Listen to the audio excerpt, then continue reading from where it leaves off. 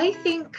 civic engagement and city building and urban planning is so crucial and fundamental to building out an equitable social infrastructure. For myself, I grew up in Rexdale, where I went to high school. I remember growing up as a child and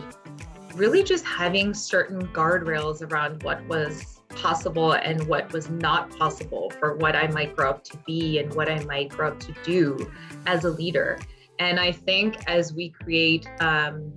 equitable and inclusive social infrastructure, we start to dissipate some of that social disequilibria that results from, this broadly diverse network that can happen in an urban setting when you're bringing together so many people. And for me, being part of the ELN is exactly where we can start to see that diversity in leaders and having leaders that are representative to create a social framework that supports people to know that there are no guardrails around what a leader can look like and what a leader can be. So I think as we consider the Emerging Leaders Network, one of the points in my life that is a huge inspiration for me